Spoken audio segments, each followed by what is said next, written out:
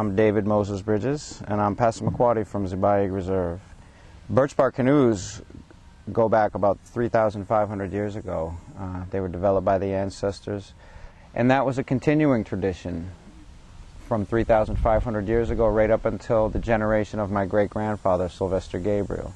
My great-grandfather passed away in 1972 when I was 10 years old and left me his tools and patterns and left me with the inspiration to do what we always wanted to do one. But he was very old and I was very young, but he put it in my heart.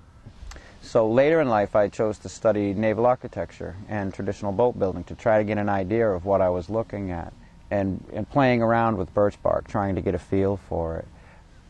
When I went to learn birchbark canoes, there was nobody in my community that made birchbark canoes.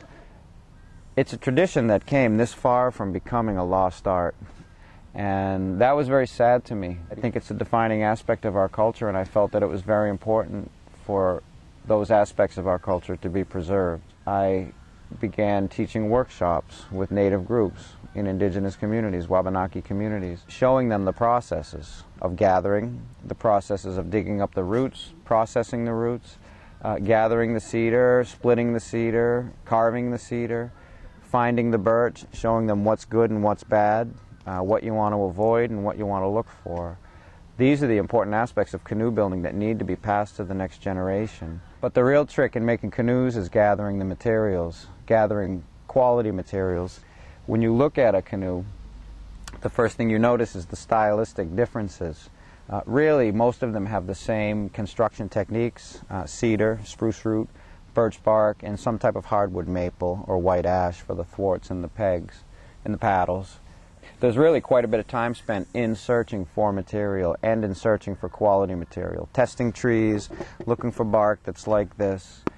You have to have an intimate knowledge of what type of forest you're in. You have to have a relation with the trees to understand what the good material is going to be.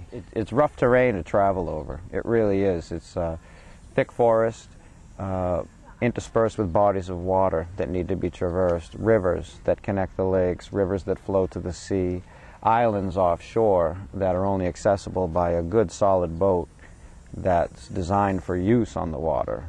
So the canoes were developed in response to this condition of the land. You have to have a boat that's light, because when you get to the end of one body of water you need to carry that boat. This boat here weighs 55 pounds when it's dry, but it'll carry about 600 or 700 pounds of gear.